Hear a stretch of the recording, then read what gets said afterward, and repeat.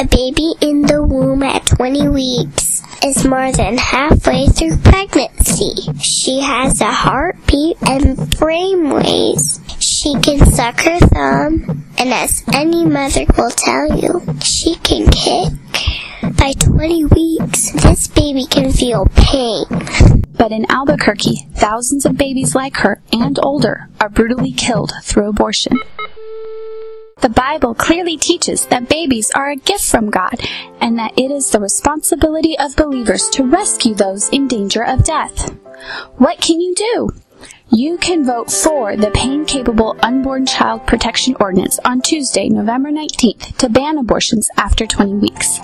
Together, we can make the world a better place, for babies and for all of us.